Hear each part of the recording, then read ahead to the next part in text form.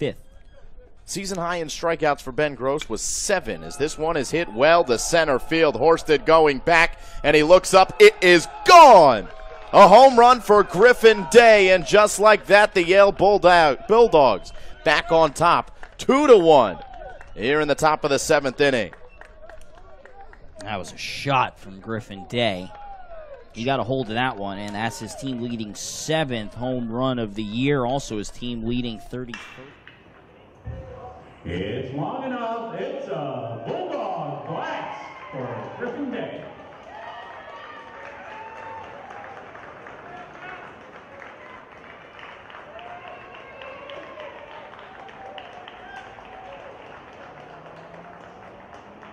In terms of making the LCS.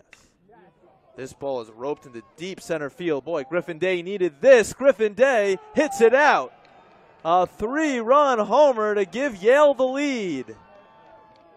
4-1 Bulldogs. He hit it out to the short center field over that chain link monster.